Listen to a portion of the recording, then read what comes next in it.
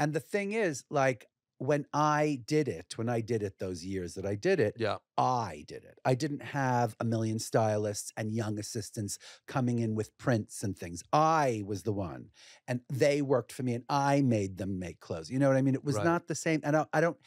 If someone else is coming and giving me their ideas, I don't care. This is what I do now. I have a design staff and we go, oh, you think the crew neck should be a little lower? Really? And that's it. Or we love this print or something, but it's not the same thing. It's not the Okay. same. I don't want to drag you into a designing conversation because I know it's not your jam right now, I but love you for that. yeah, I love no, Did no. someone call you in advance and say, No, like, because don't I bore get him? interviewed and I can tell if they've read Oof. other stuff and they. So you went to cantorial school? Tell us. Ugh. I know. I want to talk to exactly. you. You're performing That's in a place that I right. love. We Where? love the North Shore Performance Center in Oh, Chicago. it's a my great God.